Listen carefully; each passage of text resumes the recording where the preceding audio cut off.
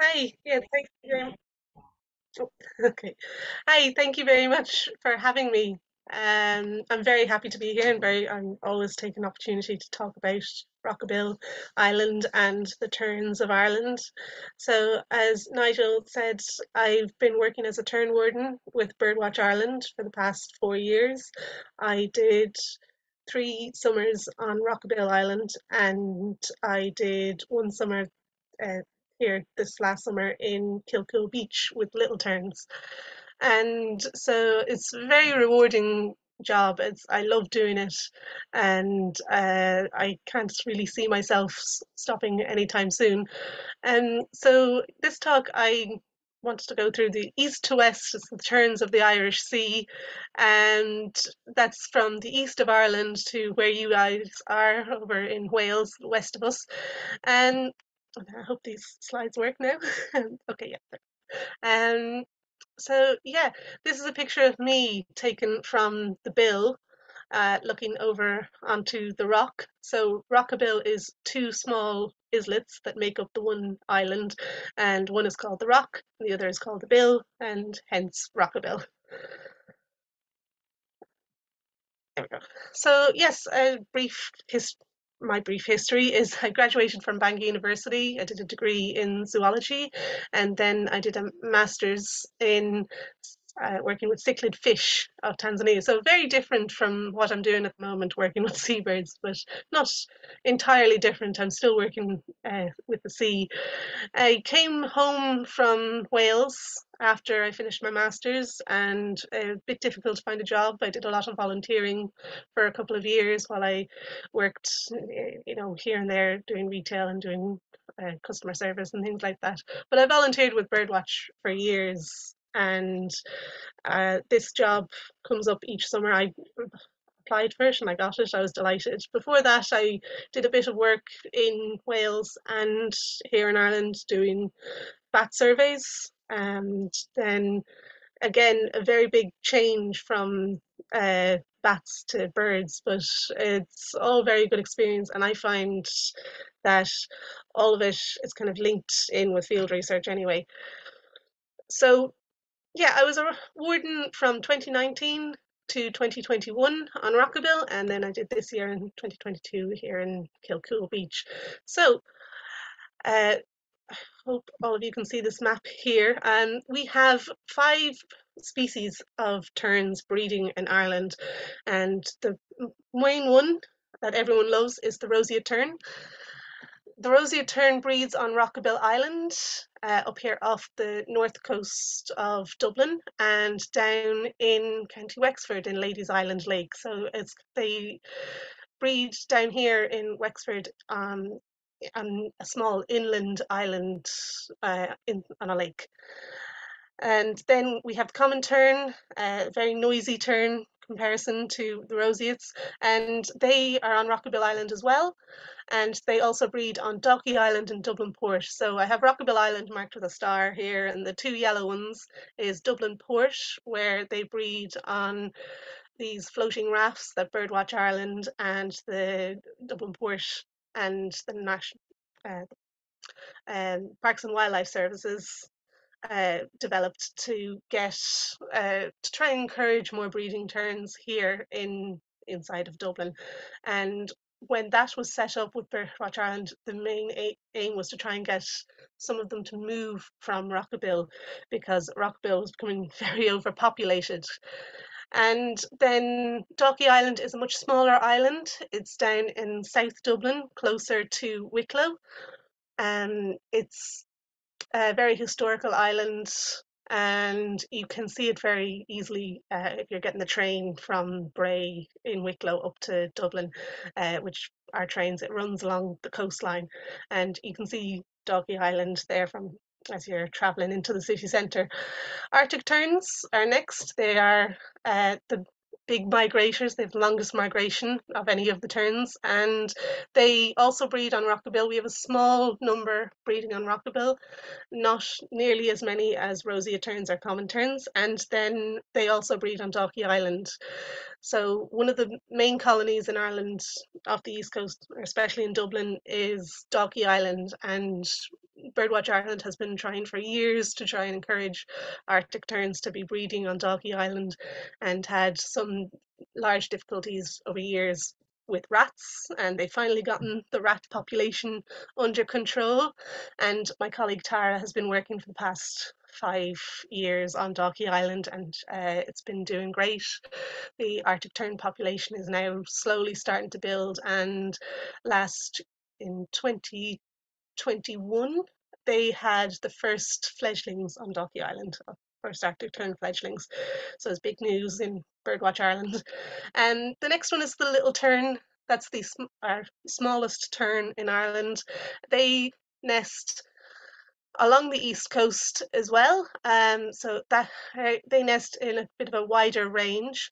The first one they nest in is Kilcoole. It's the main one. That Kilcoole is a beach just here in Wicklow. You see this little blue point here.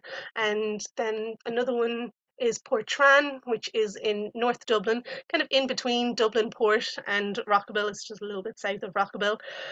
And then there is also one in Baltray in County Louth, which isn't monitored by BirdWatch Ireland, and that's kind of closer in here. I couldn't mark it on this map because it didn't show up very well, but it's very close to Portrane.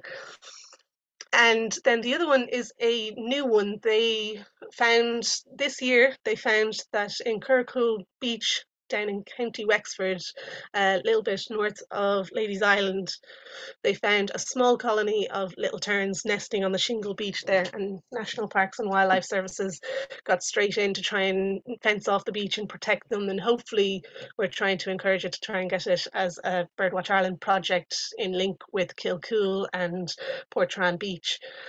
So hopefully that goes ahead. And yeah, our last and final one is the sandwich tern.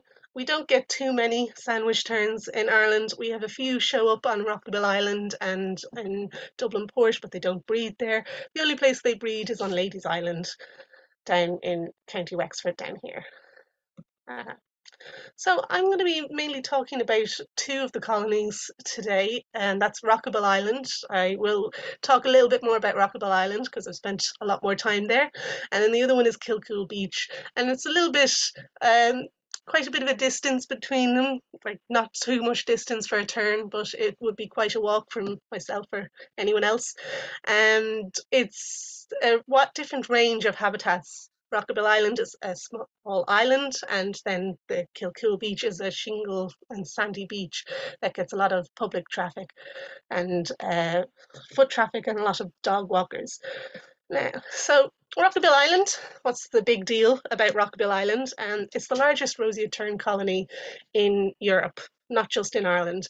And it's one of the largest tern colonies as a whole. So we have roseate terns, common terns, and Arctic terns all nesting on this tiny little island off the coast of Dublin.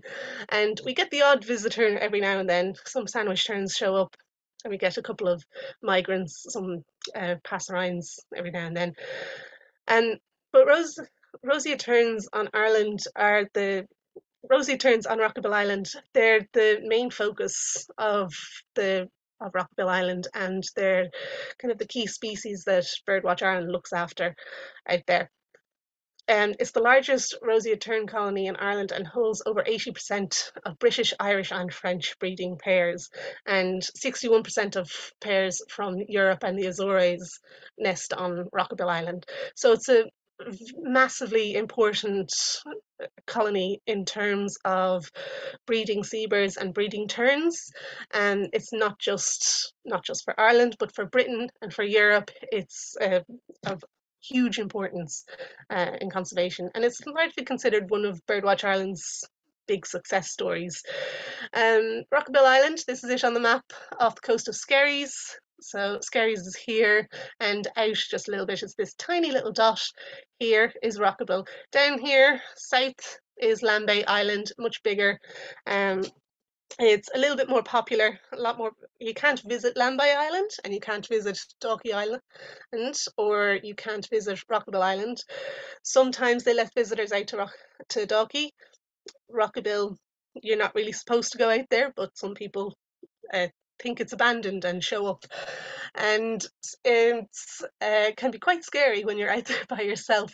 But Rockabill, it's made up of two small islets, like I said, the Rock and the Bill.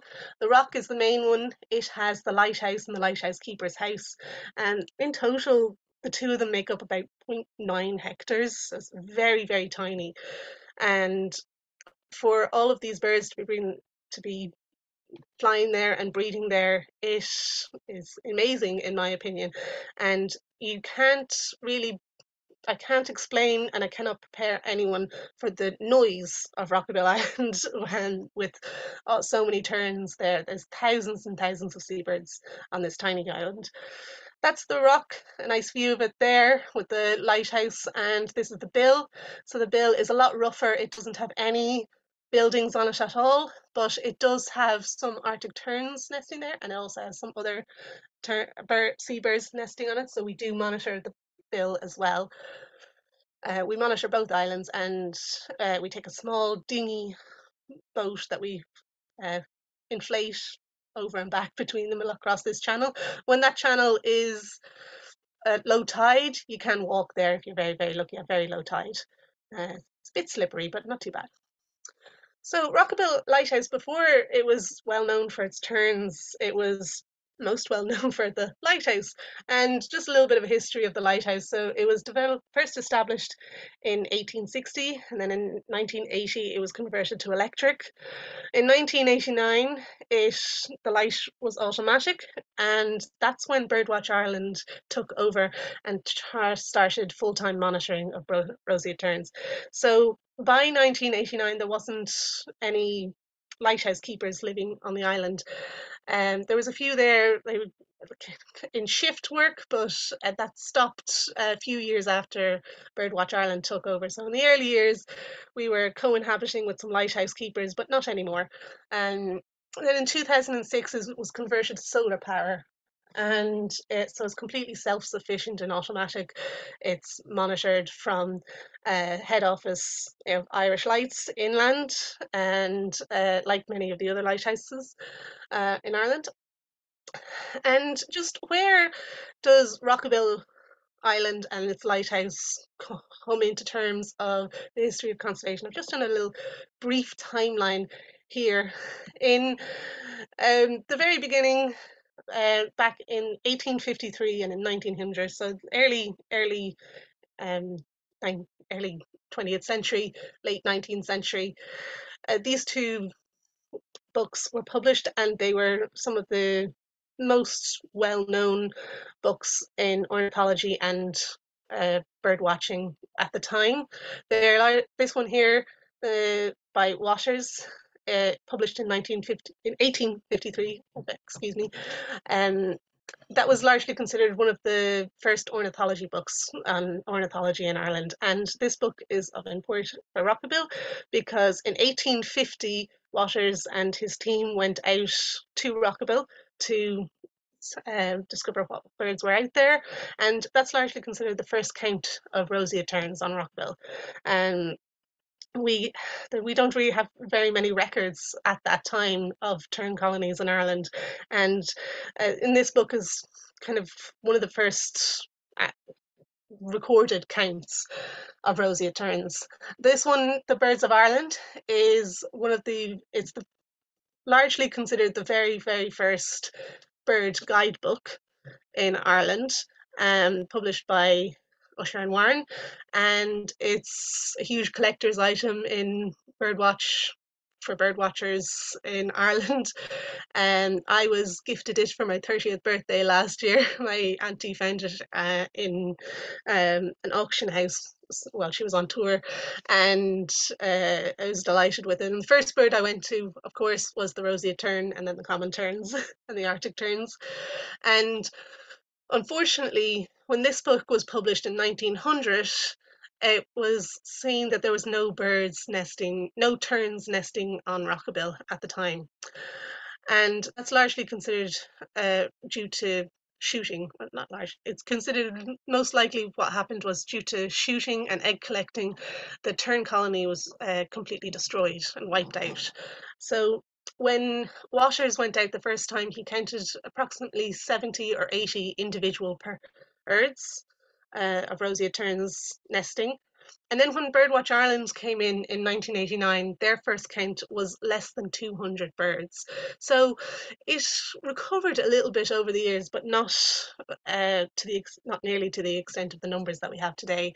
So in 1989, conservation and bird conservation started to pick up everywhere. There's a little tiny group formed by some lovely ladies there in Britain. You might know them.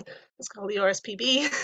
And then in 1969, BirdWatch Ireland was established. So I say established instead of founded was because a lot of original Birdwatch members were part of the RSPB, and we did, like, it took us a little bit of time to catch up here in Ireland, but not really. We had a lot going on in at the time. In 1916 we had our rebellion, and that's when we broke away from British rule. So these books and a lot of the publications that came around at the same time were all published under, well, Ireland was under British rule and under British publications. Um, so when we developed our own government, after we broke away from British rule, one of the first big laws for wildlife was established in 1930, and that's the Wild Birds Protection Act, and that prohibited shooting of birds in the breeding season, as well as prohibiting egg collecting of any birds. It's been developed a lot through Irish government through the years, and now it's completely prohibited to disturb a nesting birds at any time in the any time of year here in Ireland, not just during the breeding season. And um, lot more kind of went on through the years. A couple of years in 1979, a little bit before the lighthouse was considered became electric, the um, EU Birds Directive was initiated, and under that act, Rockabill was designated a special protected area. So that gave it a lot of protection, not just under Irish law, but under European law. And this is largely due to the breeding seabirds on Rockabill. Um, so this, when it was declared a special protected area, that gave BirdWatch Ireland a lot of uh, helped in our argument to say that this area needs to be monitored. And so that's when Birdwatch moved in and started full-time monitoring. And then Roseate, in 2015 to 2020, Roseate Tern Life Project was developed. You might have heard of this. It's one that Birdwatch Ireland did in collaboration with the RSPB and North Wales Wildlife Trust, as well as a couple of other organisations, to help protect and monitor known colonies of breeding roseate terns around Britain and Ireland and Europe. And most of them are in Britain and Ireland. And through this project, we started to develop ways to encourage smaller colonies to try and help the birds from Rockabill move away from Rockabill, so to speak, so that they're not all concentrated in one small area. Because if anything happens to Rockabill because of climate change or very bad storms, and the entire population would be wiped out nearly, and that's such a huge population for Europe. And today, the Tern colony is still going strong. I don't have the numbers from 2022. I have some numbers from 2021, but I'm hoping to get the Rockabill report for 2022 in the post very soon and have the numbers. But I've heard from this year's wardens that it went very, very well. We had a bit of a scare with avian flu, but thankfully avian flu didn't get into any colonies here in Ireland, and we still had a lot of chicks managing to fledge. Uh, so this is an excerpt from that book, Usher and Warren, The Birds of Ireland. And like I said, between 1900, from when this book was published in 1989, the population recovered a bit. It went from zero to approximately 200, just under 200 pairs, which is a good recovery over that time. But it was still a very, very tiny colony compared to it now. So now, BirdWatch is doing very well, and the Roseate Terns are doing very well out on Rockabill. In 2021, there was 1,704 breeding pairs, which was a record high for Rockabill that year, and that's such a huge recovery when you consider it was 30 years as opposed to 89 years, to get to just under 200. But the numbers have remained between 1,600 and 1,700 since about 2018. They fluctuated between those two highs, so it's stayed relatively stable now. It increased over the decades, and now it's getting to kind of a stable measurement. The common terns on Rockabill, there was 1,670 common terns in 2021, and that's not as many as there have been historically. Up until about 2019 or 2018, there was around between 1,800 and 2,000 breeding pairs of common terns. So the common terns have started to decline. We don't know exactly why that is. We've been looking into it, and we are hoping it is because they're starting to move to these other colonies. Some more numbers are being found in Dublin Port, and some more numbers are being found on Dalkey Island. So we're hoping that they are being encouraged to breed in other areas. And so this is done. How did we get to these numbers? Oh, as well as that, there's, sorry, I forgot, 55 Arctic terns nesting on Rockabill, and we've had approximately 50 to 60 breeding pairs of Arctic terns for the last 5 years. They used to breed on the bill. Unfortunately, due to overpopulation of gulls, there's no Arctic terns nesting on the bill anymore, but they've moved over to the rock, and they are nesting on the rock now. So that's the numbers at the moment for where Rockabill stands. And it's not just terns nesting on Rockabill. We've got two other breeding species. We've got a lovely pair of black-legged kittiwakes here, and the gorgeous black guillemot. And in my opinion, the black guillemot is my favourite, and I think that is largely due to just how quiet it is compared to the rest of them. And I've got a few photos here to show you as we go through. I'm just going to quickly run through all of the different birds. The Roseate Terns, they arrive in late April to early March, and the wardens try to get out there by the end of April or the first weekend in March. They are the priority species on Rockabill, and they are one of the scarcest breeding seabirds in Europe. So that emphasizes just the importance of the colony on Rockabill. They like to nest in sheltered areas, and they lay between 1 or 2 eggs. The odd time you might get a nest with 3 eggs, and there was a study done that was published in Irish Birds, which is BirdWatch Ireland's scientific journal, and that was that most of the time when 3 eggs appeared in a nest, it was 2 females breeding with 1 male. So a nice throuple going on. And because they nest in sheltered areas, the project on Rockabill developed nest boxes. These nest boxes that are laid down flat, and they're laid down on the soil to give them a nice sheltered area that's protected from the wind and protected from the weather, as well as a little bit of protection from predators as well. Gulls can't get into them. We've had some small waders, like a turnstone, was able to get inside to the boxes, but other than that, it offers a lot of protection from predators as well. And sometimes they are a little bit iffy, and they don't like to nest in the boxes, but they'll go for any other sheltered areas. So sometimes they'll make a little area for themselves. They'll squash down some leaves and the bushes, and they'll build a nest in there. Or sometimes they'll go underneath some rocks or in crevices.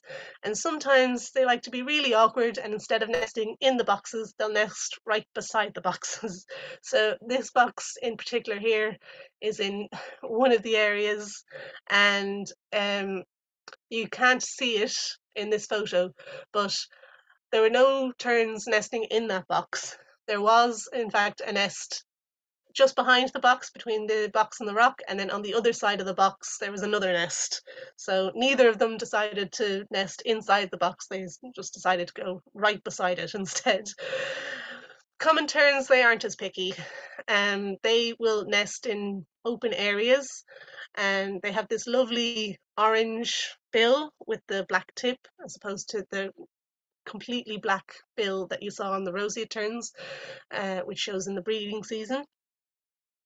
And it common terns, they'll nest on grass or on soil, or but they won't nest on the granite rock. So any kind of crevice or crack between the rock that has just a little bit of plant life or a little bit of soil, they will build a nest on it. And sometimes they'll take twigs and leaves off the ground, or they'll find a collection of them and they'll put them all together and build a nest. So they are not nearly as picky as the Roseate Terns. They like to breed along these coastal colonies, but they also do like to breed in inland lakes. And in Rockabill, they prefer the gardens. I'll show you a map of Rockabill later on. But there are some gardens around the lighthouse keeper's house and the lighthouse, which is where the old lighthouse keepers used to grow their food and plant their flowers. And now it's overgrown, and it's completely taken over. The gardens are completely taken over by common terns. I don't think that's what the lighthouse keepers anticipated when they were living there. Yeah, so like I said, they'll nest in any kind of little crack or area.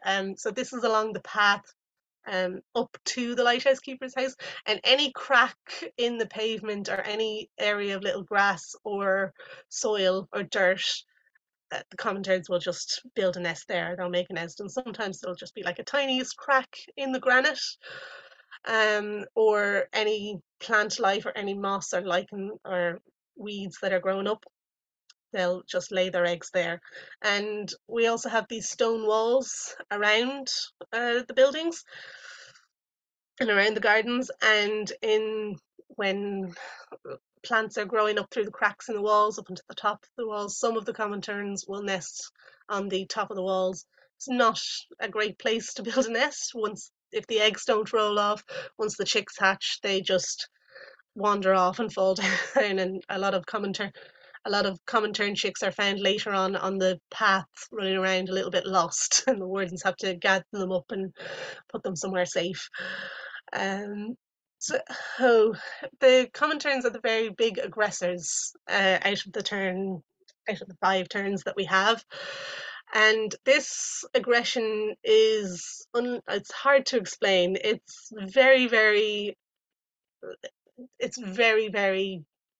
difficult to live with, let me just put it that way. You do have to take it in your stride and get used to it.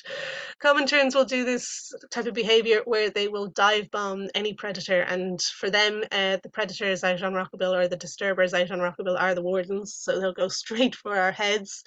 And they also like to do this kind of thing where they just poo on us all the time. So they won't, and it's not just like, oh, an accidental poo that you have when you get like have a bird pooing on you and it's bad luck.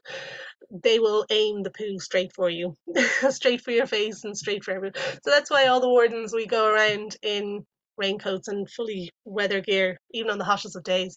And whatever color your raincoat is, it does develop this nice white coating and a bit of a bleached color by the end of the season. As well as dive bombing us, they will also dread and fly out to sea and attack any avian predators or any disturbers. So These can be if we have a helicopter flying overhead or a plane, or if they see a drone flying. Sometimes people will fly drones around Rockabill. They're not allowed to, and they're not supposed to. So once one goes up, we do notice because we can tell by the quiet. Once you get so used to the noise that when everything goes quiet on Rockabill, that's when something's wrong. But they will just dread out to sea and chase away any avian predator that comes near them. So the Arctic tern is the least inhabited bird on Ireland, or on Rockabill Island, on the island. It's such a lovely bird. I think it's absolutely gorgeous with its forked tail and its lovely red bill. They're much smaller than common terns and roseate terns. They have the longest distance to travel to Rockabill, so they usually show up a little bit later. They might show up kind of towards the end of March, and that's when we'll start seeing them. They used to nest on the bill for a very long time, and they don't do that anymore. But most of the time, most years, the first place we will see them is on the bill, and then eventually we'll see them. They'll start to show up on the rock as well. And so we have a very small colony of about kind of 55 to 60 pairs, and they like to lay one or two eggs, and they're like the common terns. They'll nest out in the open. They'll nest kind of anywhere in any crack or crevice that they can. And then our cliff nesters are the black-legged kittiwakes, absolute gorgeous birds. They're the medium-sized gull species. We don't monitor them as rigorously as the terns, but we do keep an eye on them and kind of try to keep an eye on when the eggs appear and when the chicks appear. And we do ring them as well. There's approximately 250 pairs on Rockabill, and they're kind of micro colonies around the island. There's three little colonies of cliff nesters on the rock, and then there's a couple over on the bill as well. And they will nest. Uh, Sometimes they'll nest four eggs. Most of the time, it's two or three. But in the past few years, we've had quite a few with four eggs, and four chicks in the nest. Then we have the black guillemot, the smallest little bird. We have developed these other nest boxes, which inside this nest box it has a tunnel going into this little cavern space that's built in here, and it provides them like a lot of nice little cozy spot for protection to lay the eggs and protect the chicks. And as well as that, they'll also nest in these natural spaces in the gaps in the brick walls. So we have little spaces or gaps through these stone walls. They will nest in there. And they can nest one or two eggs. Sometimes we get three. It's rare, but sometimes it does happen. And their chicks are tiny and very small and fluffy, and then they just get very big very, very quickly. They will nest in these walls and in these nest boxes. We have some of these nest boxes above the pier and under the helipad on the island. So we would start in when we arrive in late April or May, we'd start off doing these early morning counts of the black guillemots and the kittiwakes to try and determine the numbers and how many breeding pairs we might have, or at least how many individuals are showing up on the island. And then we have a couple of other breeding birds that are a bit rarities. They're a lot more common on the mainland. So in 2021, we got very lucky. We had a few nests of blackbirds, and we had a couple of these gorgeous little blackbird fledglings popping around. We try to recycle and we compost everything when we're out there. We can't like just throw it in the rubbish. There's no rubbish collection on Rockville. So we found a lot of the blackbirds and the little chicks and fledglings were foraging in our bucket where we kept the compost before we went, and we dumped it in the big compost heap. And so we found them just foraging and that and getting, they seemed to have quite an appetite. And we had four clutches, I think. Yeah, 4 clutches. That's what I have here. We had 3 or 4 clutches, 2 in some of the gardens in the bushes, and we did manage to ring 3 of the fledglings, which was very exciting for me. This little uh, fledgling I have in a photo here, it was the first passerine I ringed. I've done so many ringing of seabirds over the years, and that was my very first passerine, so it was very exciting. And we weren't as lucky with rock pipits in terms of ringing. We didn't manage to catch any, but we did have one that we found, and we had 2 fledglings, and then we found remnants of 2 other rock pipit nests, but we didn't see any more birds or any more fledglings. But we think we might have had 2 pairs breeding on the bill. And then we have a lot of visitors. So these are some of the visitors we get out in Rockabill. Over on Lambay Island that I showed you earlier, there are puffins. There's a couple of puffins nesting on them, and there's a gannet colony. So we get gannets flying by. We don't get them landing, but we do have some puffins and razorbills and common guillemots that land on. They come in at low tide or at mid tide and rest on the island, just kind of around the outer edges of the island. And then we have this influx of waders. We get some purple sandpiper and some turnstone at the beginning of the season, and then at the very end, kind of in August, just as we're about to leave, we see a couple of Manx shearwaters flying by, cormorants on the bill drying their wings, and then every now and then we might be lucky and get a couple of passerines. So over the years, we've had some wren, some robin, kind of on a stopover flyby, and then we had a grasshopper warbler one year, that the year before I arrived, and a spotted flycatcher. So they were the 2 rarities on Rockabill. So there's a nice, even though it's such a tiny space, there is a nice variety of bird life out there. One of the visitors you can always count on, like clockwork, every single year, Rockabill will get a homing pigeon. And it usually shows up after a storm. One will just show up for shelter. This one that I have here was from 2019. He stuck around till he showed up maybe about 2 weeks before we were due to leave, and he stayed till the very end of the season. We ended up having to pack him in a box and carry him off on the boat with us when we left. And then my manager, Steve, our head of seabird conservation and birdwatch, he kept him with his chickens for a few days before he flew off. This guy here, his name was Blue. He showed up after a really big storm and came right into the house. Like, the other 2 wardens walked right past him as they came in the door, and then I looked down and saw he was there hiding behind the front door. And we picked him up quite easily. He was exhausted and rang the number. His owner was still looking for them. They had one race and then they had all shut down because of COVID. And thankfully, we were able to get this guy off a couple of days later when we had some visitors. And he was picked up in Skerries Harbour and brought home. So, but he flew all the way down from Northern Ireland because we don't have too many pigeon racers in Rural Poland, but there's a lot of groups up in Northern Ireland, I think. Um, some other fauna that we get. There's no mammals on Rockabill.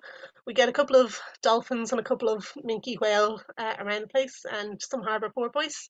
Um, on a nice clear day, you might get some nice cetaceans, but we do have some seals that show up. They don't live on the island. They live over on Lambay, but they do come over and visit. And there's a colony that comes in at low tide. Numbers kind of fluctuate between 10 and 20, depending on the day.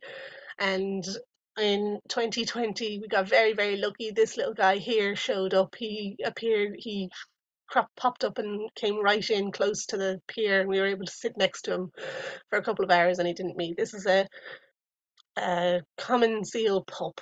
He was gorgeous, lovely, and fluffy still. And Mum was floating about, watching us in the sea, popping off and poking her head up to make sure he was still there and we weren't doing anything. And then we have a couple of invertebrates. Some bumblebees might show up in the garden, not very often. When they do, they're usually exhausted, and we give them some sugar water. We get a lot of jellyfish around the island. especially in June, July.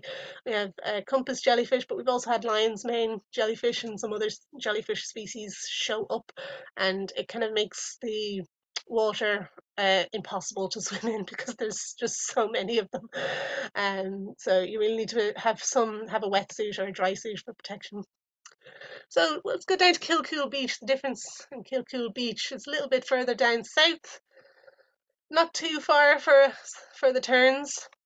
It's a long stretch of shingle beach, and a section of the beach is fenced off every year for the Little Terns.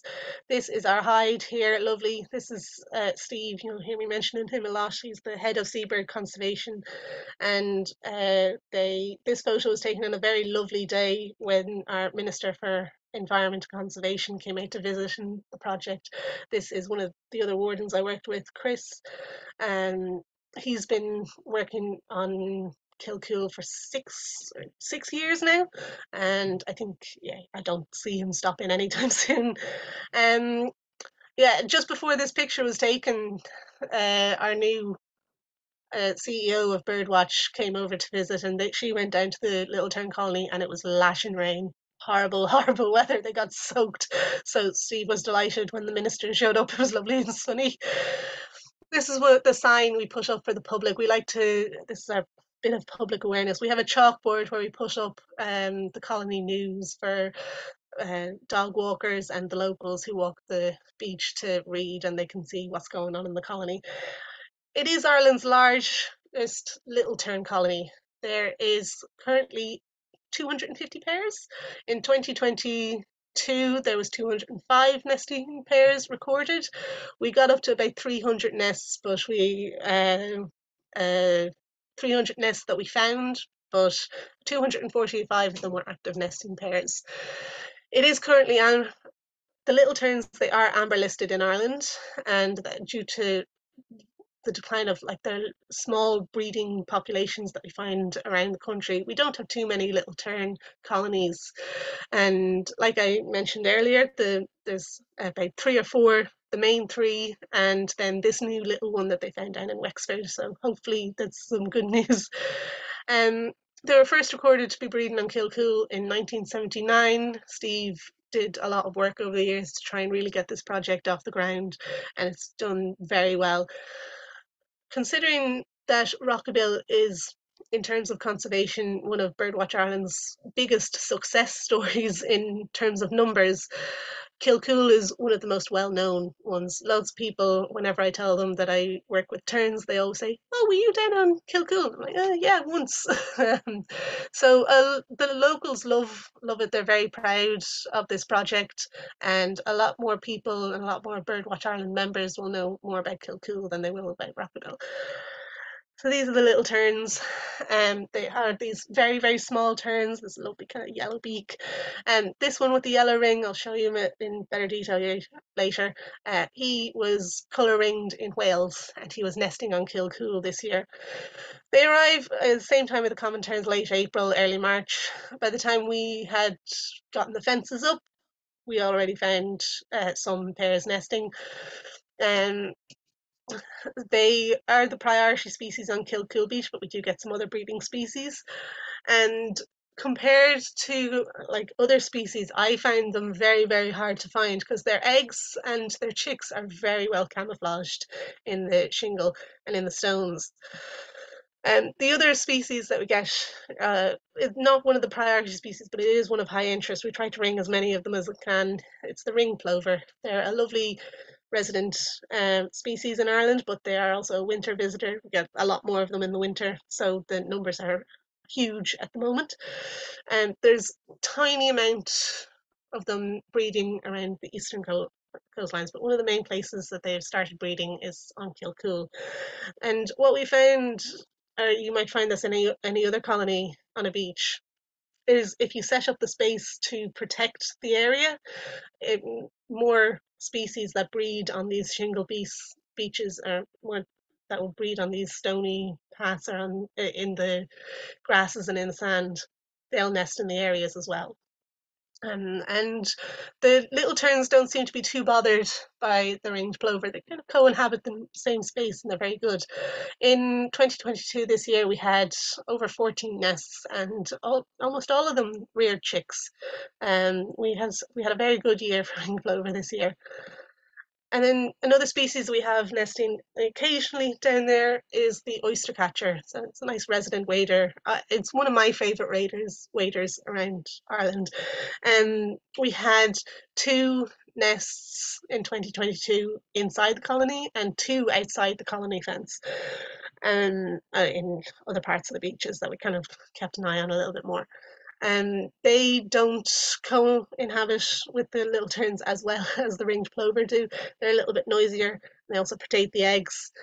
So anytime they got up and moved around their nest or left their nest for a little bit, the terns would start mobbing them. But they got on well. Once the chicks did hatch, they got out of the colony and they moved to another area where they could start teaching their chicks how to fend for themselves. Um, so some of the birds might get Kilcoole is a hotspot for bird life, really, and it's a very popular spot for bird watchers throughout the year. This year we had some juvenile starlings around the place. We had a field fair for a couple of days. We get a good few stone chats around that area in the summer, and then um, I have a map that I will show you a little bit later. But there's a railway line, an old railway line that runs parallel to the beach. And on the other side of this railway line, National Parks and Wildlife Services has set up some flooded fields to encourage breeding lapwing. So it's now the fields on the other side of the tern colony are a breeding ground for a protected breeding ground for lapwing, and you get some gorgeous. I don't have too many good pictures of them. They're very hard to spot, but they are gorgeous birds when you see them in the fields. And when we were driving up and down from the colony, we had to keep an eye out for chicks running in and out. On these flooded fields, you get some other birds as well. You get some curlews and hooper swan. A hooper swan showed up in summer, which surprised us. We get a lot of mute swans, but we did find a hooper swan, which was like, you're not supposed to be there at this time of year. And then we had a good few ducks, lots of mallards, and a teal for a little bit. But we also had a shelled duck breeding, and we had a pair of shell duck rearing loads of little ducklings. There's two other pairs of mallards that had ducklings as well, and you'd see them all together kind of in this creche type of area swimming around the lake. It was dead cute. Um, on Kilcoole, we don't have any seals popping up and sticking around like we did on Rockabill, but we get a couple floating by us. And a really nice day, you might see some harbour porpoise as well. This is a lovely shot that one of the lads got of uh, the seal with his dinner for the day. And my fellow warden, Peter Kavanagh, he had a macro lens and he took some gorgeous photos of the insects around the grassland. Lots of lovely butterflies and dragonflies and caterpillars. This is just a tiny fragment of the selection that we had um, of insect activity. I don't know too many of the species, and so if anyone's interested, get in touch. I can give you Peter. He knows a lot more about them than I do. Okay, so the two main questions I get when I tell people that I am a Tern Warden for BirdWatch Ireland is, uh, God, what is it like living out on an island? Like, what's it like living out there? And do you actually live out there for the entire season or some variation of that? And then the other question is what do the Tern Wardens do? Like, what is our role? How do we help manage these species? And so will just go into the first one. Um, First question there, what's it like living out there? And it kind of has its pros and cons. I personally enjoy living out there. It's secluded and isolated. It's quiet. If you're an introvert, it's a great place. But it does have its cons. And there's limited electricity. We had up until 2021, we didn't have access to the backup generators that powers the house. We had our own small little generator that we put on in the evenings to charge our laptops and to cook our dinners and run the fridges and things like that. Um, But then in 2022, we negotiated with Irish Lights and National Parks and Wildlife to get access to the power. So the lighthouse is run by solar power, and these solar panels charge up these backup batteries, which when they're turned on, they power the entire house, as well as the lighthouse if the solar panels should fail.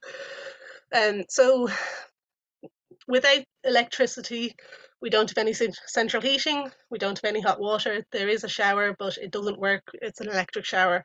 So once the electricity, we did get electricity, we got hot water, and we were able to have showers, and it was brilliant. Before that, we were boiling water on the gas stove and filling up buckets and just giving ourselves a bit of a sponge bath.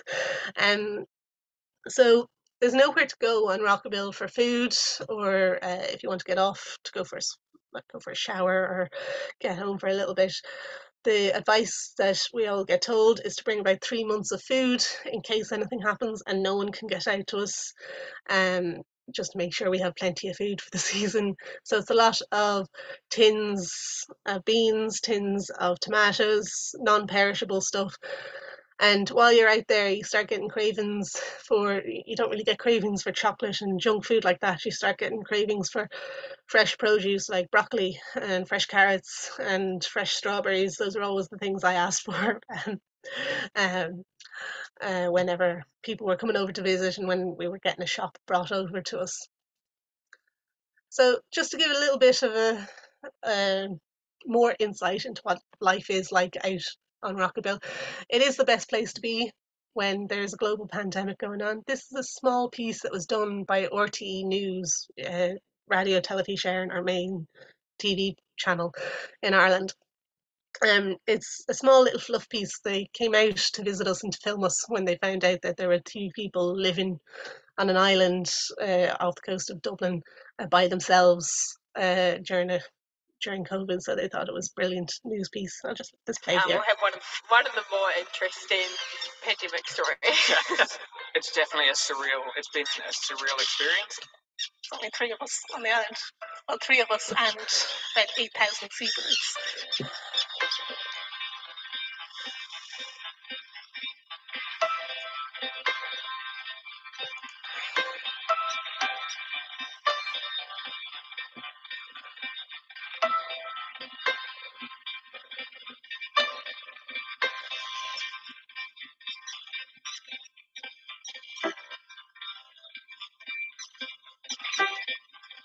We haven't really had the pandemic experience that everyone else is having.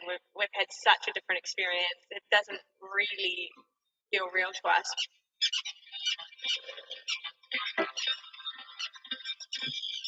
Pretty much the week before we got the briefing from Steve, and Steve said, look, I don't know if we're going to get you any supplies. I don't know if I'm going to be able to get out for the season.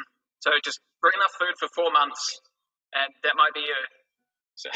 Yeah, that was pretty scary because, it was locked down. So people had been really told off for panic buying in the supermarkets.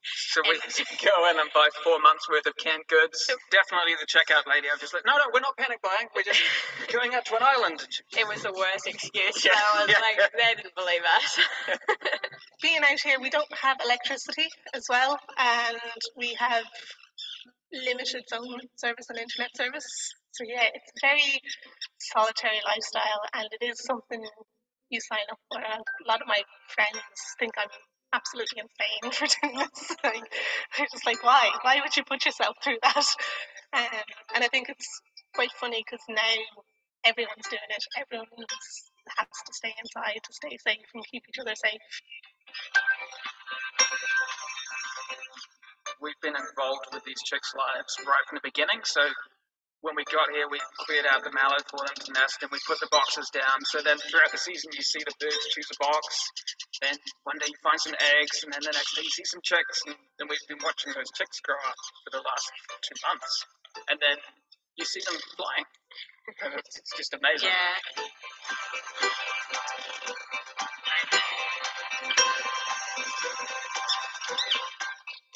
Yeah, we've definitely been in quarantine. I don't know if it's actually sunk in yet, because I'm still in island mentality. Yeah, we'll just take it one day at a time and figure it out. And We've gotten this far. we've got masks on order, so they should be in the post. So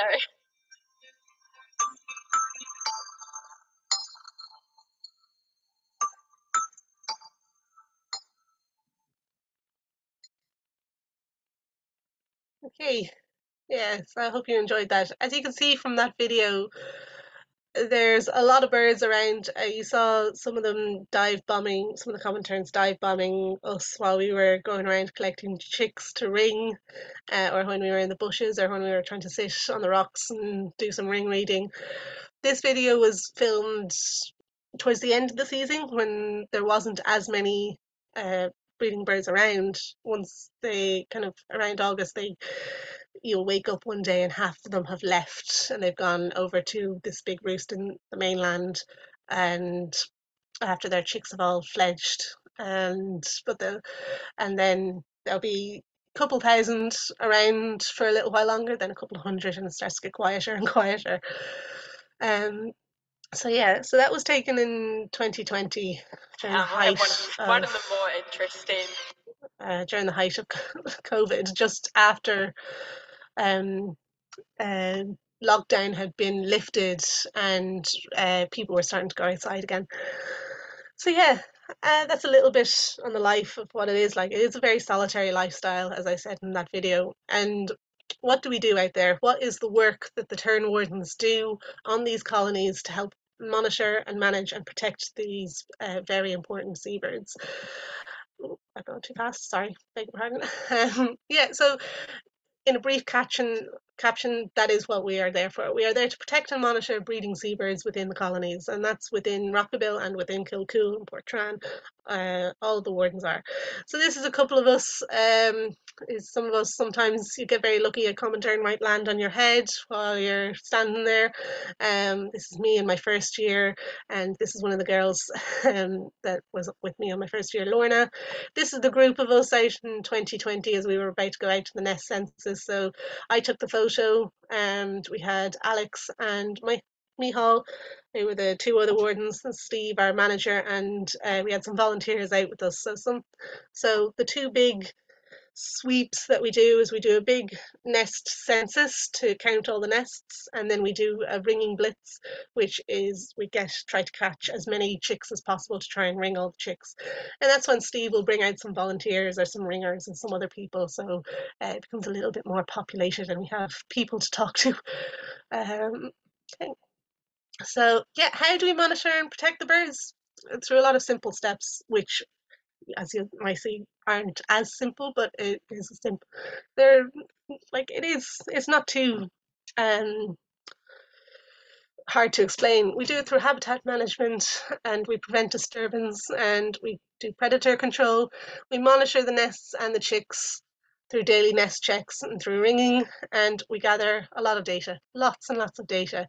So Rockabill, it has been going on for over 30 years. We have enough data collected on Rockabill to track the life cycles of these breeding roseate terns and common terns. So we know some terns that are returning to nest on Rockabill now are ones that were ringed 10 years ago or 12 years ago, or even longer. The oldest one we found during my time, we found one that was 28 years old on Rockabill when we were reading. So yeah, how do we clear the island of all the vegetation? So in that video, one of my fellow wardens mentioned mallow. That's this plant here, tree mallow. This plant has become the absolute bane of my existence. It's a horrible plant that grows all over the island. Horrible because it's very hard to get rid of. It's named tree mallow because it grows in this to be this like very large tree like thing. It has a very wide trunk, a very thick trunk, and branches that are that require some muscle power to cut through. And as well as that, the leaves, it grows these very broad leaves that provide complete coverage. So The tree mallow was intentionally planted in a couple of colonies throughout Europe to provide cover for the roseate terns. In some places it works. On Rockabill, it definitely does not work. I think if all of the wardens throughout the years could find the person who decided to plant tree mallow and Rockabill, they'd want to line up and take turns giving them a slap, because it's absolutely awful to get rid of, and it grows so quickly. So we go around at the very beginning of the season. One of our first big jobs is to just get rid of all this tree mallow. We can't pull it up or use chemicals to get rid of it, because can't use chemicals because it's a protected area. And but also you can't pull it up by the roots, because the roots grow very deep, and when they grow very deep they pull up all this soil, and that soil needs to be there for the terns, because that's what the roseate terns nest in, and that's where we plant all the boxes. So we plant all these nest boxes all over the island. They go anywhere there's soil or anywhere there's dirt. We try to plant. We put the nest boxes down, and we have a couple of hides dotted up around the island, so we will need to put them up as well. They're all wooden, flat-packed hides that are very durable, and they do last throughout the season. That being said, in between 2020 and 2021, we lost some of the older hides. Thankfully, we had some new ones made with some, thanks to Roseate Tern Life money. But uh, to emphasize how climate change is affecting and how very big storms are affecting small island colonies like this, in on Rockabill, in 2020, during a really bad storm, one of the hides blew away, and was one of the hides beside the helipad was blown right into the sea, and we completely lost it. We found one side of it under the helipad, and then in 2021, during another really, really big storm, 3 hides were blown away, and one of them we managed to recover. The other 2 were lost and completely destroyed. We found one smashed to bits along the rocks, but we have replaced all of those, and they're a little bit more durable, also a little bit bigger, a little bit more roomy. Nothing compared to some of the ones that we have on our nature reserves, but you can comfortably sit down in one of these hides to do some ring reading and take some photos and watch the birds. And uncomfortably, you can fit maybe 3 people packed in like sardines, which we've had to do sometimes when we've had visitors.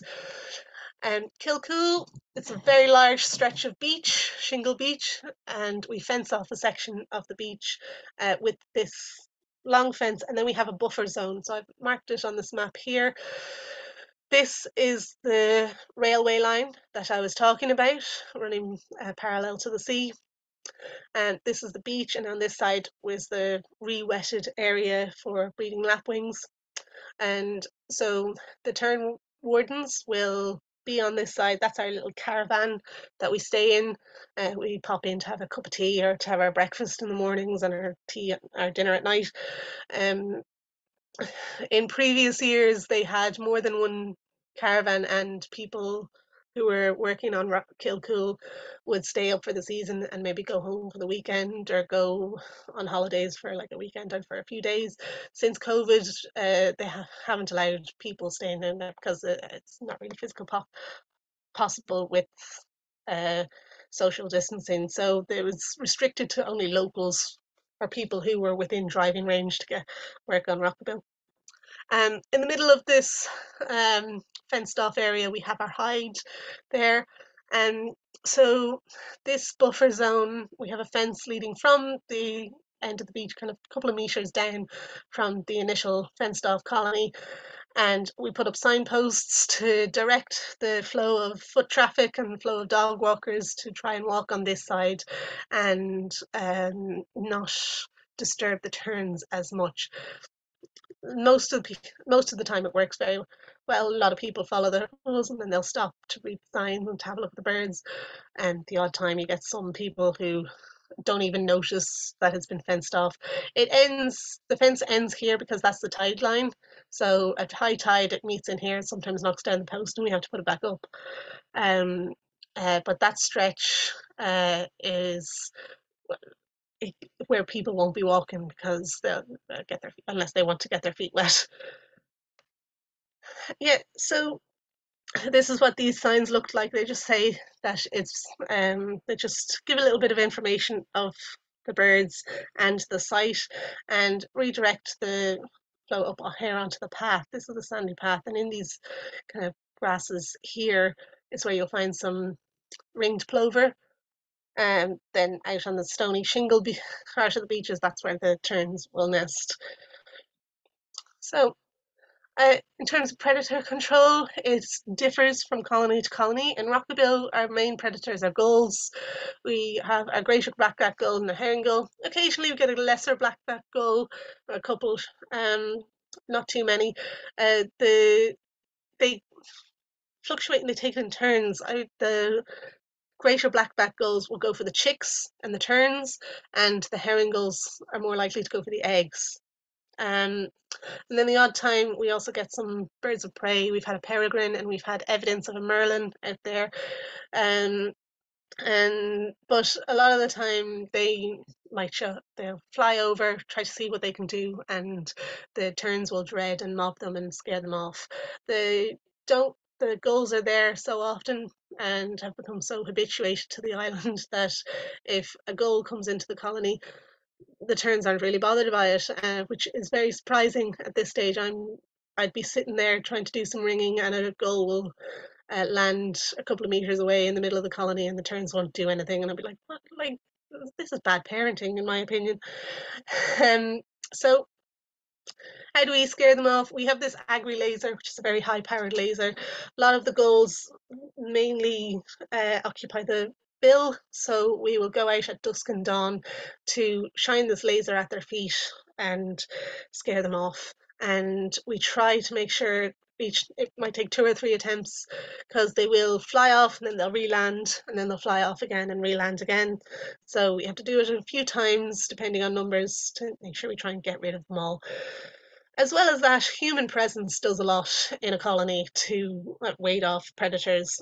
Um, the colony on Croquet Island, I'm not sure if I'm pronouncing that correctly, but on Croquet Island in 2020 they weren't allowed to have wardens due to COVID, and a pair of peregrine falcons came in and decimated the Arctic tern colony. They just had a buffet, and none of the Arctic terns nested there for that season, which was quite devastating. We had a few of the pairs show up on Rockabill. There was a bit of an influx of Arctic terns that year, but sadly we didn't have an increase in breeding pairs. We didn't find any more nests than 50 than we usually would.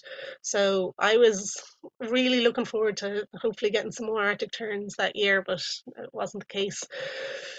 Um, out on Kilcoole, it's a little bit of a different story. So out on Kilcoole, we do have to deal with mammals.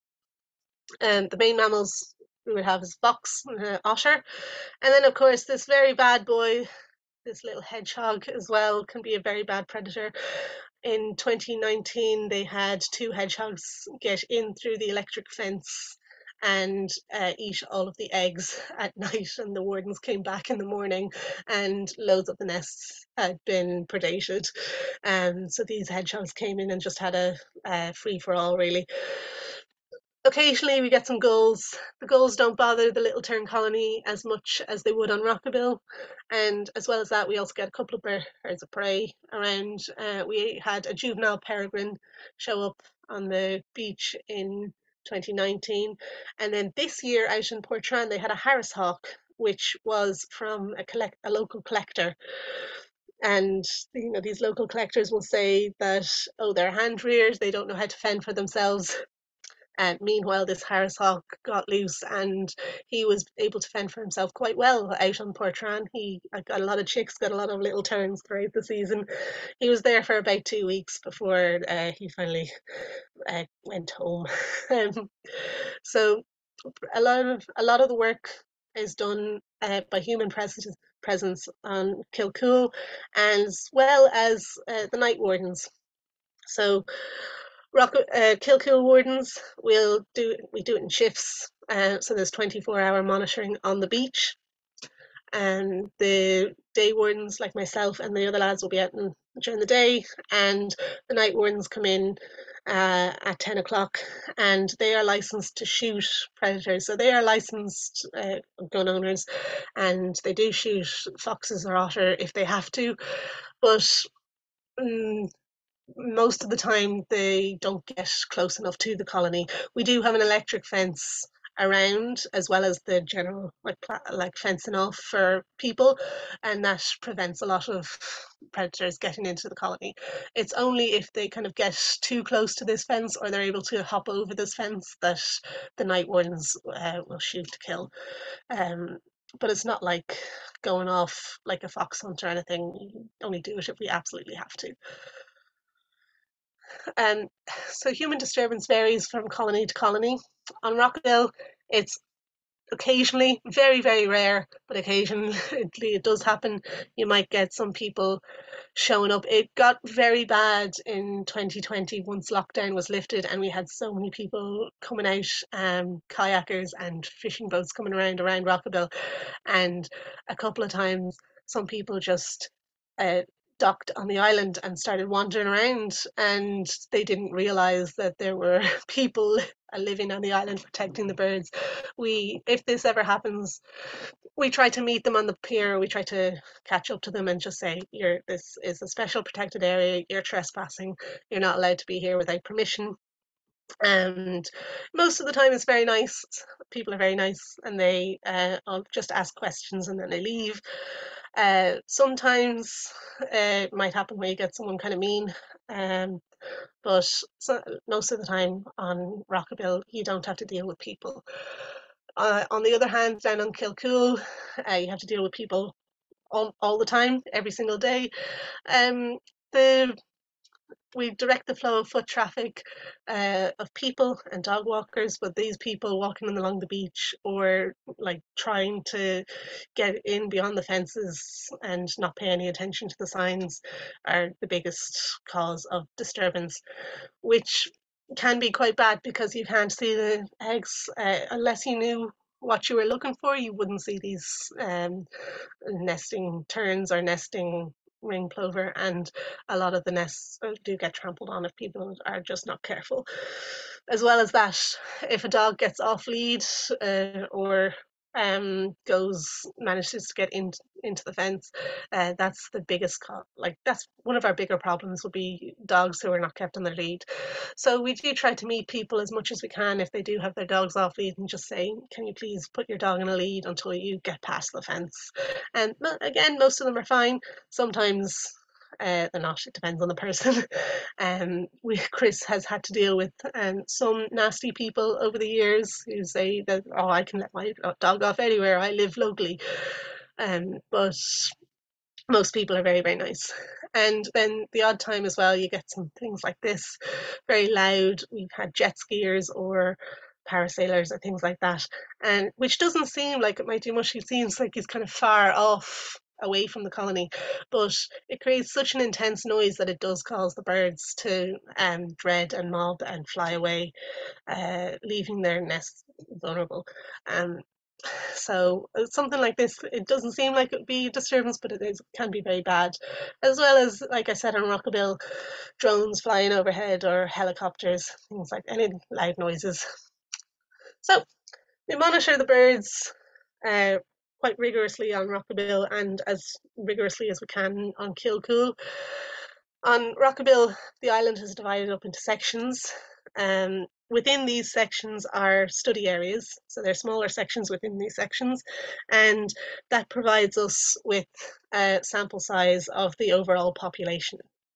And each warden takes a couple of study areas, and they monitor the birds within their study area daily, as rigorously as possible, through ring reading and daily nest checks. And then when the chicks hatch, all the chicks on Rockabill are ringed. So the wardens are in charge of ringing birds within their own study areas, and then afterwards we have the big ringing blitz to try and ring all the birds. On Kilcoole, the beach is divided up into 6 sections, A through F, and the beach is monitored 24/7. The shifts that we do are 6 a.m. in the morning until 2 o'clock, and then 2 o'clock until 10 p.m. at night. So it's it's long periods, and then the night wardens come in there at 10 o'clock until the morning. On Kilcoole, nests are monitored daily by daily nest checks, and again, chicks are ringed as soon as possible. So on Rockabill, we have 2 nest checks a day in the morning and in the evening to try and get a nice time scale. On Kilcoole Beach, because it's a smaller number, the chicks are ringed as soon as possible, and nests are monitored for eggs or for chicks once a day. So methods are a little bit different, but we do our best to try and keep it as rigorous as possible. These are the sections I was talking about out on Rockabill. So this here is the pier. It's there in the photograph that I've taken off Google Maps. This section is 4A North. Then we have 4A South, 4B North, 4B South. Over here on the western side of the island is 6 South and 6 North. So over the years, the study areas have changed around a little bit and increased. The main study areas from the very beginning was 4A1 and 4A2, which was in here in 4A South, and 4B1 and 4B2 here in 4B South. So these small study areas within the main bigger sections. Then we have hides set up. We have one hide here between the helipad and 4B1, and then one hide here beside 4B2. The one in 4A, the hide was originally up here in the garden. This is that garden in front of the lighthouse keeper's house. And then a couple of years later, when we got a newer hide in 2017, they put it in between the 2 study areas here. So throughout the time with Roseate Tern life, colonies and project managers from different colonies developed new methods to help better protect the birds and better provide space for nest boxes for Roseate Terns. One of the ways that they did that was through terracing. So Steve tried to do some on Rockabill. Up here on the western side of the island here, it's a lot more rocky, a lot more granite rock, but there is a little bit of soil up here towards the edge of this back wall behind the lighthouse.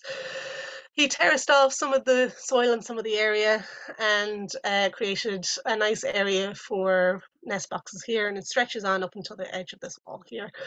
And then some areas in there were terraced off even further and flattened a little bit more.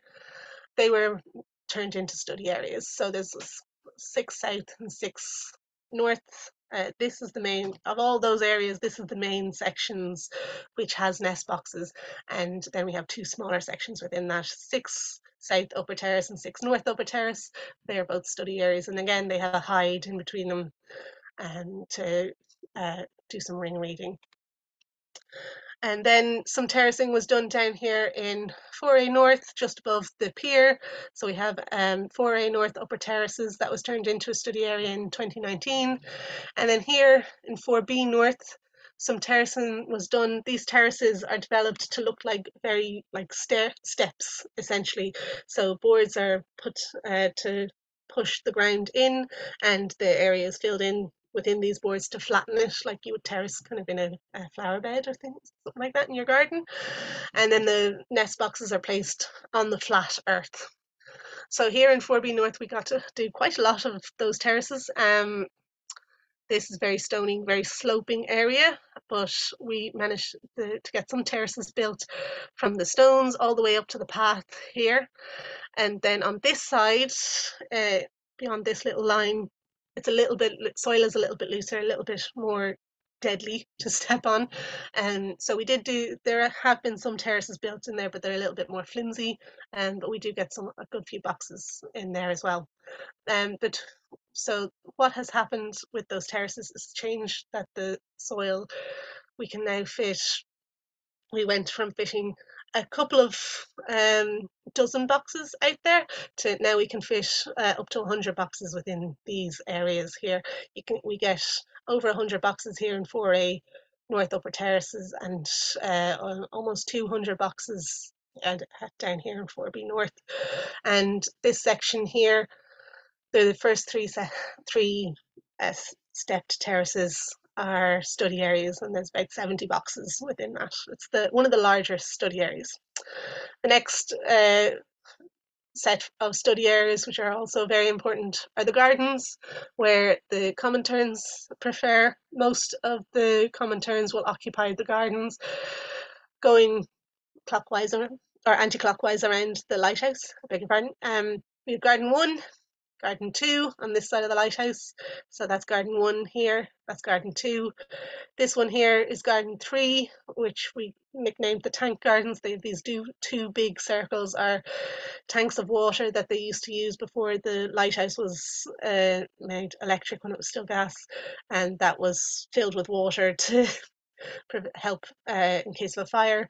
Now that water is just disgusting and stagnant and filled with algae blooms each year, and so it's quite nasty, and we have to cover these tanks over to help protect any chicks from falling in. And then in here in front of the lighthouse keeper's house is garden 5.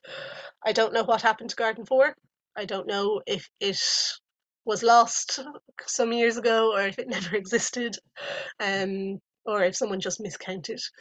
But yeah, so this is garden 5 here, and these two sections were cornered off within garden 5 to be a study area. There they are. And over here, garden 1 was divided into garden 1 East and garden 1 West. This line here is the solar panels, and garden 1 East is a study area. Now, these are very small gardens, or very large gardens compared to whereabouts you live, but you get hundreds and hundreds of common terns nesting in there. In garden 1 East, you could easily get over 100 common terns nesting in your area. And then we put some boxes in around the walls to try and encourage roseate terns as well. So on Kilcoole, we have the 6 sections fenced off.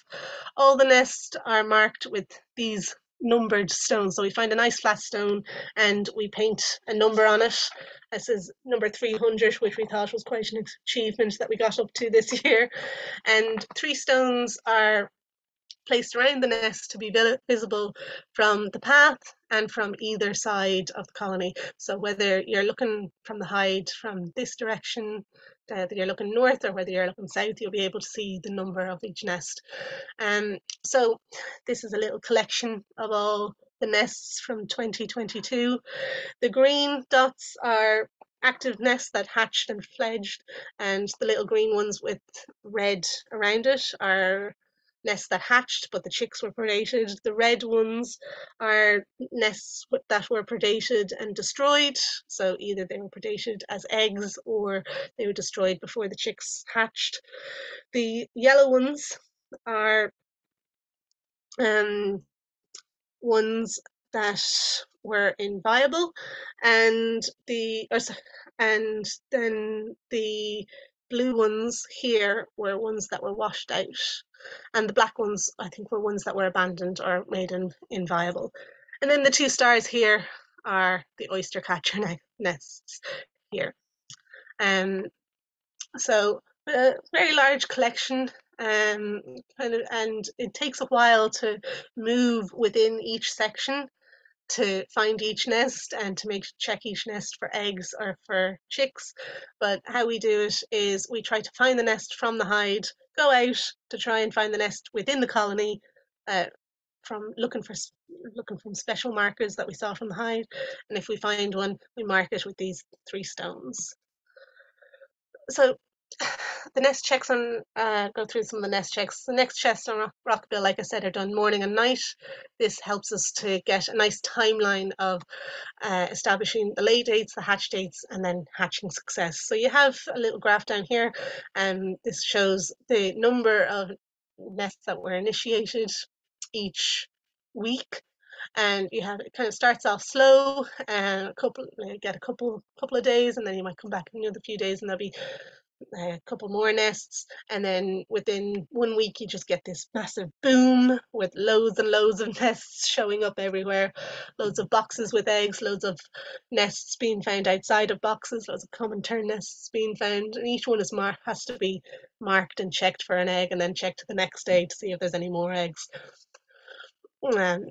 So then it starts to teeter off and kind of slow down again, and by the time we get kind of to the end of May, most nests have finished and the chicks kind of start to hatch around end of May, early June. And then here afterwards, after this stage, we consider any nest that we find then as late nesters. So terns that might have showed up a little bit later, or maybe they tried and then they relayed some eggs, or maybe one partner got there on time and one partner was very late, or got lost in a storm and then showed up a little bit later, but they still managed to breed. These late nesters don't always survive, they don't always hatch and don't always fledge, but some of them have. We try to focus, most of the nest monitoring is focused on the first round of nests that are initiated. Emma, it's Nigel Sorry, I'm going on a bit too long, am I? Yes, I think if you could try and round it up, it's super that you're getting into some of the data collection, which is very interesting. But I think we'll probably have to round it up in 5 minutes or so, Emma. Yeah, of course. I'll keep Thank you. Here. Sorry. Thank you. So this is just some photos of us doing the nest census that I was talking about. Every area has to be checked outside of the study areas, and all of them are marked with pegs. The common terns and the open nests, roseate nests, are marked with pegs, and each box has to be checked for eggs all around the area. And then we also check the holes for black gilly moths, and we try to look for some kittiwakes. Down on Kilcoole, we look for nests from the hide. This is a nice picture of hide. It gives you a nice chance to do some scope photography. So we try and find a nest and try and see through incubation checks where we see a little tern sitting down on a nest, and then we mark it on a map. We draw a little rough map on our notebook, go out into the colony and try to find it. And it can be quite difficult to spot the eggs. It takes some time, but once we found it, we mark it with those 3 stones, and then we mark it on a Google map that we share to help us create that image that I showed you here. This is just a picture of what the eggs look like in amongst the stones. They're very well camouflaged, and you kind of have to watch where you step all the time whenever you're out on the beach to make sure you don't step on any eggs, because there'll be some times where I definitely think, oh, that's a stone. No, it's an egg, and you have to mark it. Around early July or early June, sorry, that's when the chicks start hatching. That's when the craziness starts. I will be wrapping up. Sure, I'm going to quickly go through these. All I've got for the next few slides are some nice photos of chicks. These are roseate chicks. They're a little bit more spiky compared to the very, very fluffy common tern chicks here. And then we have some Arctic chicks, which are gorgeous and fluffy as well, a little bit smaller than common terns and a bit harder to differentiate, but they have this nice grey buff underneath them. So how you differentiate them most of the time is from actually looking at the underside. These are some little terns out on Kilcoole. The little terns are absolutely tiny, so small compared to any other tern species. That's one in the hand there for comparison. They're so small and gorgeous. And some other birds out there, out in both colonies. This is some nice timeline sort of a black guillemot. Very, very small when they hatch until they get very, very chunky and chubby. And in between, just when they're about to get their pins and start to get the beginning of feathers, they start to look a little bit like demonic monsters until they start to get these lovely sleek feathers again. Kittiwake chicks are a little bit bigger than the common guillemots, but they've got these very, very small wings at the start and then these big chubby bums. And they tuck in very, very close to the wall. So when you're looking down from the top, it can sometimes be hard to spot them. down in Kilcoole, we had some oyster. These are some oyster catcher chicks. Once they hatched, they were all nice and scraggly, and then a day later they were walking away, and the parents were leading them over into the wetlands to forage and to be away from the terns a little bit more safe. And then these are some photos of ring plovers here. Um, very, very tiny, so hard to find. Again, as with any wader, once they hatch, they run off. So if you found a ringed plover chick and you managed to get a photo of a ringed plover chick, it was considered a very good day for any of us. So I will say here, due to avian flu, we weren't able to continue ringing. We did a little bit of ringing on Kilcoole and Rockabill in 2022, but when the ring suspension was put in place, we couldn't do any biometrics or any ringing on any of the colonies. But I'll just quickly run through it. I don't have any details of biometrics on Kilcoole because I didn't do any this year. But essentially what biometrics is it's the measurement of the physiological characters. So we weigh the chicks and we measure their wings. Each warden on Rockabill chooses 30 Roseate Terns and 30 common terns to give us a nice good sample size of about 90 nests. So 90 nests can be 3 common tern chicks per nest, 2 roseate tern per nest. So it gives us good number. And they're weighed and measured daily until they fledge. But from the numbers from this graph, you can see we have a nice steady incline, and then it starts to get a bit wild here at the end. And that's because from about this time onwards, when they start to move around, the roseate terns aren't staying inside the boxes all the time. So sometimes they can be a lot harder to find. You go down and one day they're not there. You might find them a week later or 2 weeks later, and you get to measure them again. So they're measured from the day they hatch, which is day 0 to day 30. But realistically, we might get up to maybe day 20 of good measurements before they start to fledge between day 24 and day 27. All the birds on all of our colonies, we try to ring as many chicks as possible, if not all of them. These are my fellow wardens and some of our staff, BirdWatch Ireland staff members that come out during the ringing blitz on Rockabill to try and help us ring all of them. We try to do it quite strategically. We take it section by section to do a big sweep through each. We check each boxes and ring all the chicks in each box, and as well as trying to catch as many common terns as we can. The common terns are a little bit more difficult because they run about 2 or 3 days after they've hatched, so they can be quite hard to find or hard to catch, but we do our best to just round them all up and place a ring on each one. And this is Chris ringing at a nest in Kilcoole. So we would try to ring them as soon as they hatch, or maybe a day after they hatch, because they are quite small and sometimes the rings, they have to grow into them. And so we will do them as soon as we find them some chicks, and from nest to nest. And this was taken before ringing suspension was stopped, and ringing was stopped, and we couldn't visit any nests. But any that we miss, we did try to do sweeps again from section to section. We all lined up along the beach and just walked down, going very, very slowly, trying not to step on any chicks or step on any eggs. So you need to be very careful when you're trying to round up the little terns and catch them for ringing. This can turn into a nice game of hide and seek.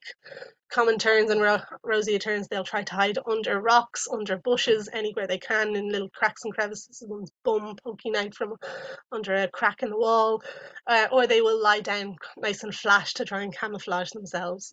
And then on Kilcoole is very much the same. Ring, you might get them hiding behind the fence posts or behind any rock or under rocks. So this one was hiding under a tiny little bit of seaweed because it was so small it just fit under a little bit.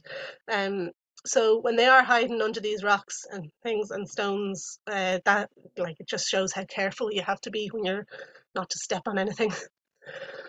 And then the kittiwakes require a little bit of climbing because they all are cliff nesting birds, but we will go out to the bill and go onto the rock, along the rock, and climb up the cliffs to try and catch them, and with a hook, or try and catch them by hand and then ring them and put them back in the nest. So ring reading, this last thing I'm going to talk about, I'm only going to talk a little bit briefly about ring reading. We consider ring reading very, very important in relation to data. It allows us to determine where these birds are resighted, shows us their life cycle and what they're doing after Rockabill or beyond. So ring reading takes up a lot of time before the chicks hatch, and that's when it just gets mad and there's not enough time. Here in 2021, over 95% of birds that were resighted on Rockabill were hatched and ringed on Rockabill. The oldest one we found was from 1993, and then the youngest one was found from 2019, and I was absolutely devastated that it was not one of the birds that I rang in my first year. But it wasn't a breeding bird, it was one that was kind of 2 years old and popping around just to investigate the land. And hopefully that bird is there breeding now, or was breeding in 2022 and will be breeding in 2023. And 3% or almost 4% came from Ladies Island, and then we had two that we found breeding were from Coquet. So the ring reading is done from the hides. It's very easy to do ring reading on Rockabill because they're so close to you, not as easy on Kilcoole. But this is the bird that I showed you a little bit earlier. He was the Welsh Little Tern that showed up and was nesting on Kilcoole Beach. It was resighted and recaught on Kilcoole one of the days that we were ringing adults in the beginning of the season. So it was very good. So, and then some other things we had a pair from Skerries, or they were resighted in Skerries in August of this year, and they had these codes on the rings. These 4-digit metal codes on metal rings are what we put on the Roseate Terns, which are individual specialized Roseate Tern rings. So this pair were seen together in Skerries this year at the end of the season. One was from 2010 and the other one was from 2016. They were both ringed and hatched on Rockabill. Something to show you to look out for, those codes on the Roseate Tern ring. This is one of the codes from that I just showed you. They go horizontally from, they'll have the four of them on top of each other, and 12DZ. So it'll, that one that you saw, 12DZ, it'll be 12 at top and then DZ at the bottom. And those 4 digits, most of them from the last couple of the years are only letters, but in previous years, they were numbers and letters. So that's what you need to look out for. On Rockabill, Roseate Terns are ringed on the right leg, and on Ladies Island, they're ringed on the left leg. So that's how we differentiate which terns came from which location. Common terns are ringed with standard BTO rings with a small metal ring on the right leg. Last few years they begin with ST. They usually begin with S on Rockabill. Other years they've been like SZ or SL. And then they'll have 5 numbers. And then the Little Terns are ringed with a BTO ring, same as the commons. On Kilcoole, they're ringed on the right leg, and on Portran and Baltray, they're ringed on the left leg. And that's how we differentiate which terns come from which colonies, depending on which leg the ring is on.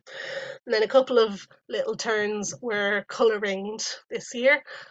The Little Terns from Ireland have a green colour ring, and then you have your ones from Wales have this yellow colour ring. So if you are out with your scope or with your binoculars and you get a chance and you see a bird, you see a tern with a ring, try your best to read it if you can. It can take some practice. It's a little bit difficult with some birds than it is with others. And if you do manage to see one with a ring and you manage to record it, if you report it to the BTO, BirdWatch Ireland will be notified, and then we'll be able to see where our birds have ended up.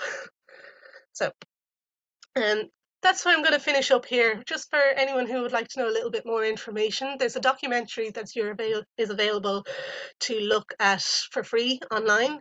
It was filmed by a former warden on Rockabill a couple of years ago, and then it was released in 2019. If you Google Crow Crag Productions, that's their production company that they created, and you can watch the documentary on their website.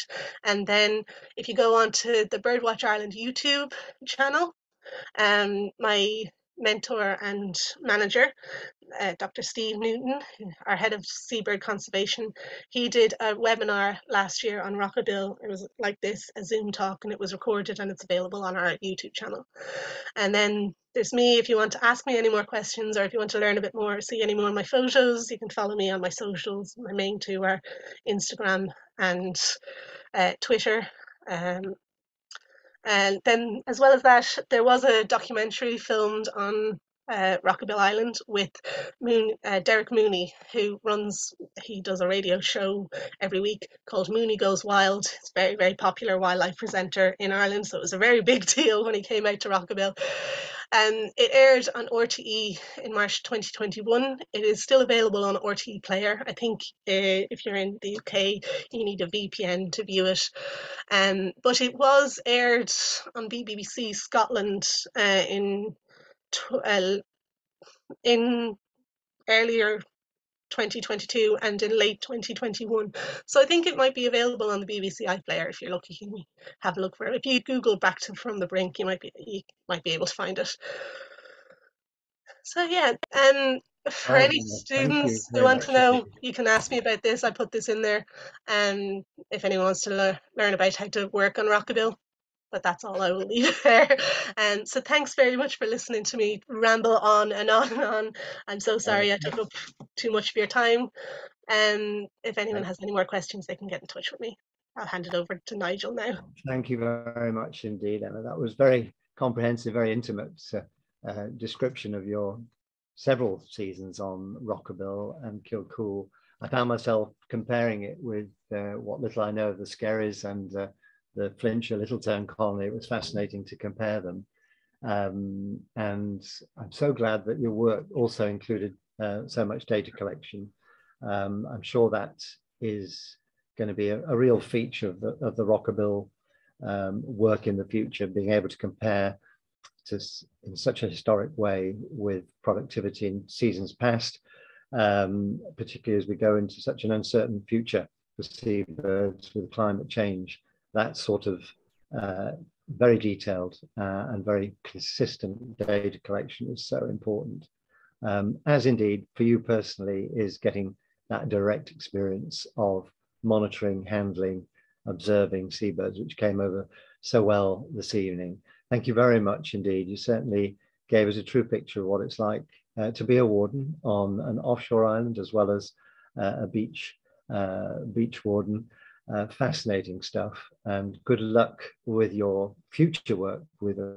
I hope there is a future for you with more seabird work. Indeed, whatever you go on to do. I'm sure this last few years will be a great platform for you. So thank you for sharing your experiences this evening on behalf of all of the Bird Group. I'll say good night. Thank